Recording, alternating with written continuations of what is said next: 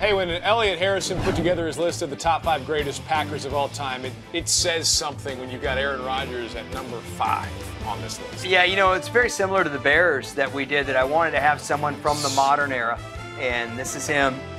But I'm okay with it.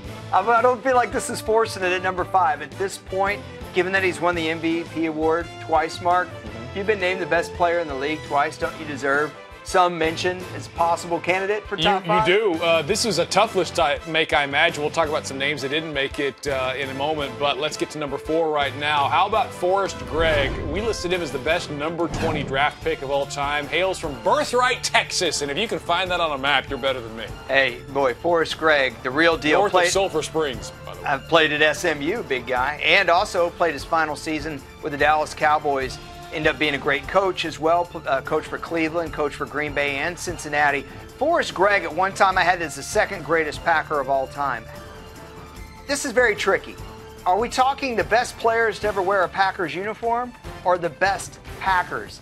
Forrest Gregg could be at the top of this list if we're just talking about the best player to play for the Packers, because no one was better at his position than Forrest Gregg, and Vince Lombardi said that himself. Hey, this guy, you and I have talked about him before, Don Hutson. He might be, on some people's list, the greatest wide receiver of all time, but because he played so long ago, obviously Jerry Rice is who we'd normally assume to be the number 1 guy, but you could make a case for Don Hutson. Yeah, you bet. Mark, you know, the media group asked me to pick the best wide receivers in league history coming off of Megatron's retirement to see where he would stack up.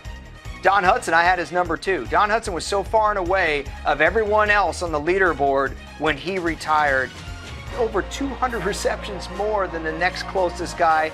Arguably the best offensive player of the first 50 years in the history of the NFL. Yeah, you go back and you watch some of the tape, you look at some of the numbers for him. Just a stellar career in a time when, before the era of the wide receiver that we've seen now. So some of those guys get lost, but with the Packers, a lot of them do because there have been so many great players. But when it comes down to the top 2, it's quarterbacks, and the question for fans watching is, all right, what's the order going to be? Who's number 2? Who's number 1? I'll go ahead and spoil it.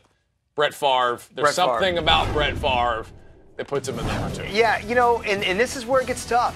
Brett Favre was fantastic. Earlier when I did this before, I had Forrest Gregg ahead of Brett Favre because I thought Forrest Gregg might be the best left tackle that ever played the game. I'm not sure that Brett Favre is the greatest quarterback. On the other hand, we're saying who was the best Green Bay Packer. Who did people want to watch? And people around the country. And he defined that franchise for the years when he was. Yes, exactly. He defined the franchise. When you thought Packers of the 90s, you thought Brett Favre. Not to mention 3 straight MVPs. You're not going to have a tackle win MVP of the league. Brett Favre deserving of this spot. And, oh, by the way, won Super Bowl 31 as their be honest, though. Is he at number 2 because you were always a Niners fan? No. That's just something about Mary Jo. All right, moving on to number 1, Bart Starr. All I remember is Frank and Bean. We should definitely move on now.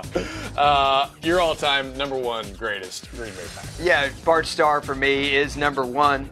Bart Starr, first of all, synonymous with the Packers franchise. Played his entire 16-year career there. His career started out rough. He ended up becoming a champion, ended up becoming the head coach of the team. You see the 2-time Super Bowl MVP. Oh, by the way, kind of important Super Bowls, 1 and 2. This deep ball you're seeing right here is from the 1966 NFL title game, which sent the Packers to Super Bowl 1. Overall, Bart Starr, 9-1 in the postseason, dude. 9-1. Epic. Yes, Bart Starr, fantastic Packer. Then obviously this list. We see the top 5.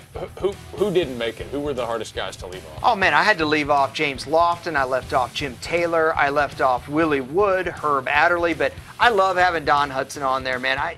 First 50 years in NFL history, he and Sammy Baugh, 2 greatest players. There you have it. Top 5 Packers of all time, according to Elliot Harrison.